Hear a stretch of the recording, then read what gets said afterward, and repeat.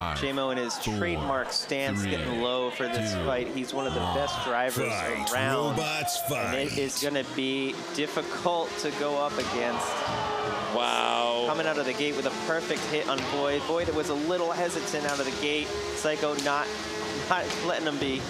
Yeah, Saiko perfectly timing that. I think Void may have gotten stuck on a seam here in the floor, and Jamison Go timing that hit perfectly, ripping off part of the armor package on Void.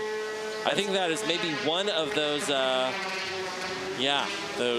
one of the front wedge, wedge areas has come off. Now it looks like he still has a big hinge there, so there's no exposed bits yet, but he can't be taking hits like this all day.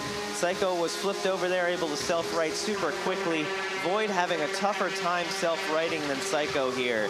You know, this is the difference between these two robots. Void is a very, very good robot, but Jamison is a seasoned builder, and these little details add up. And right now, it's domination for Saiko. Yeah, Jamison Go has a lot of faith in the strength of his weapon, able to go weapon on weapon, willing to go weapon on weapon. Oh, what has happened here?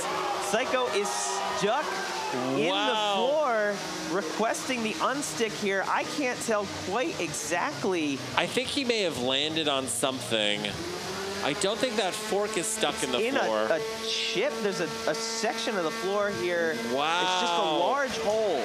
He's gonna have to watch out. He can't do that again. 90 seconds left here in this fight. Void is stuck up against the wall. Wow. They may both be out of unsticks after this. If anyone gets stuck after this point, that is going to be it. Flo gingerly trying to get Void off the edge here. Now you'll see the house spots. They will progressively get more and more aggressive here. Flo will eventually go ramming her entire 350-pound body into Void. Now the time does not stop for this. The clock is still running down to 50 seconds here as Void is stuck. Void is going to need to come back strong here because, you know, on my card, I have them down right now to Saiko. Yes.